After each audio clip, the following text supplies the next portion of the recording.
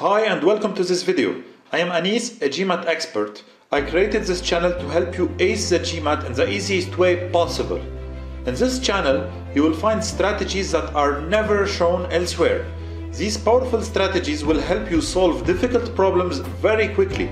I invite you to stay tuned till the end of this video. There is a special gift waiting for you. So this is a very important and difficult question of geometry. So let's begin. In the figure, each side of square ABCD has length 1. Okay, so here we have 1, 1, 1, and 1. Okay, the length of line segment CE is equal to 1, so this segment is equal to 1. Okay. And the length of line segment BE is equal to the length of segment line DE. So here we have ABCD here. Okay, so BE is equal to DE. BE is equal to DE, so this side is equal to this side. Okay. So, what is the area of the triangular region BCE? So, he wants us to compute the area of BCE. Okay?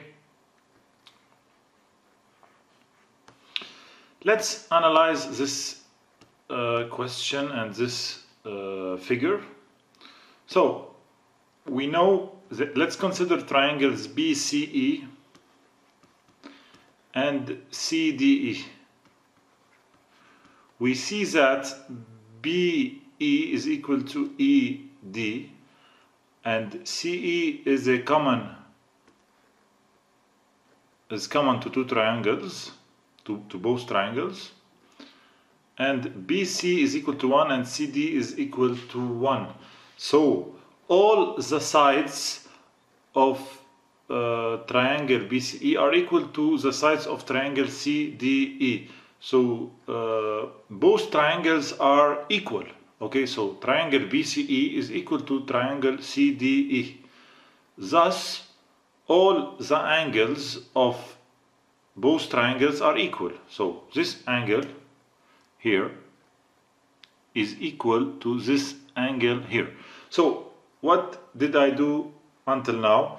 I compared the sides of triangle BCE and the sides of triangle CDE. I saw that CE is common, BE is equal to DE, and BC is equal to 1, CD is equal to 1. So both triangles are equal, so they have equal angles. So this angle here is equal to this angle here. So we can see that CE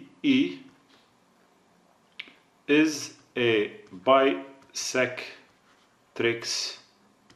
of the angle BED. So CE is the bisectrix of BED. So if we now consider this triangle, let's observe this triangle BED. Okay, we have CE is a bisectrix. Okay, and the triangle BED is an isosceles triangle because BE is equal to ED, so it is an isosceles triangle.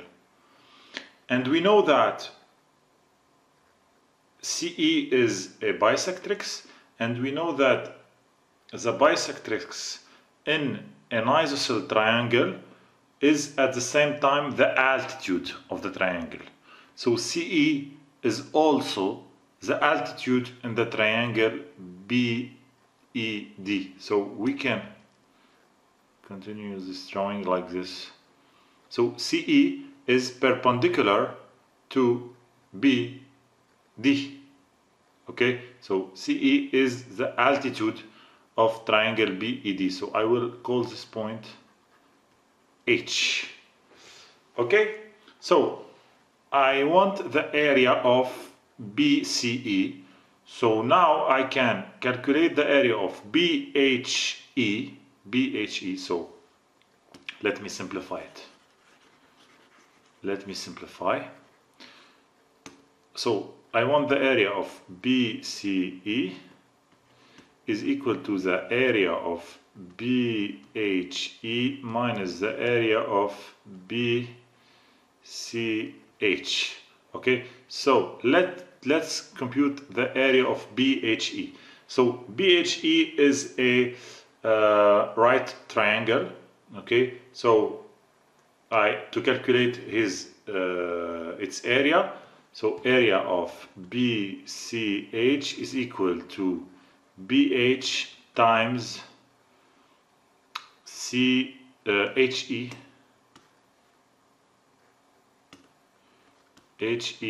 divided by 2. So BH, let us compute BH. BH is equal to BD divided by 2, because diagonals in a square cuts in the middle of each diagonal, so H is also the midpoint of BD, and also because of the bisectrix in the isosceles triangle is also a median, so H is the midpoint of B and D. So BH is equal BD over 2.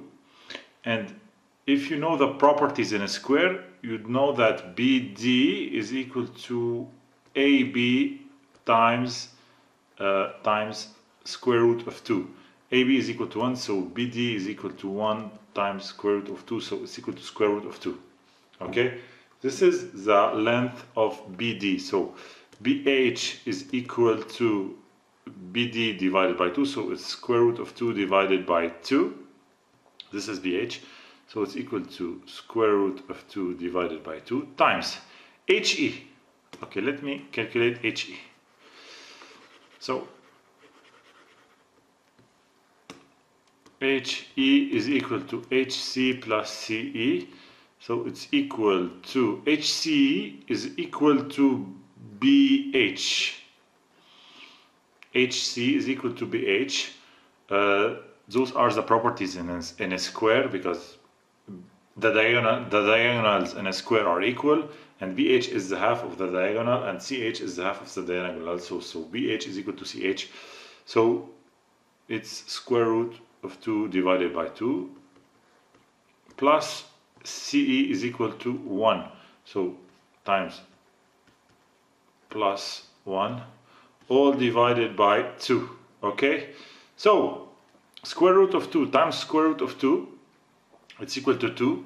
2 times 2 is equal to 4, so 2 divided by 4 is equal to half, plus square root of 2 over 2 all divided by 2. Okay, all divided by 2, so it's equal to 1 plus square root of 2 divided by 4. Okay, so this is the area of BCH. So now I want to compute the area of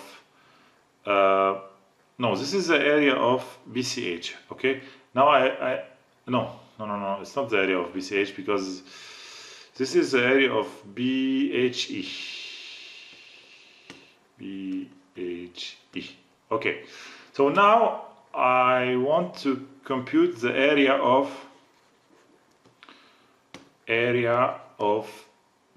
BCH is equal to BH times CH divided by 2. So area of BCH is equal to square root to 2 over 2 times square root to 2 over 2 divided by 2. So it's equal to 1/4.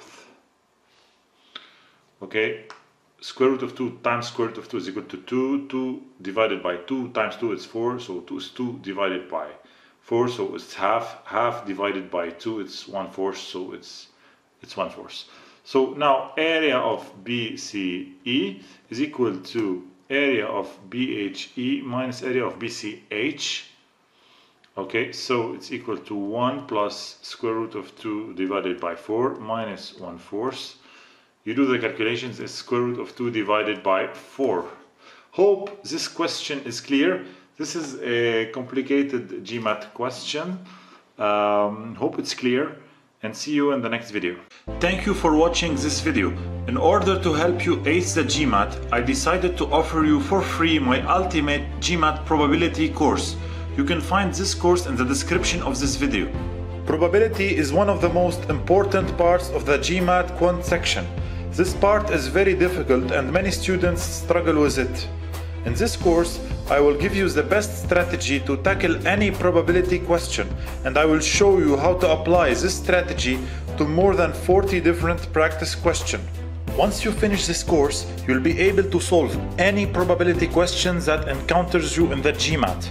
First, I will introduce you to combinations, arrangements, and permutations. Then we'll solve together more than 40 GMAT questions of different level of difficulty, and I will show you step by step how to solve them in the simplest way possible. Once you master the methods I teach in this course, you'll be able, starting off tonight, to not only solve any GMAT probability problem, but also to solve them quickly, and this will help you save a lot of time during the test. Click on the link in the description to get this unique free course.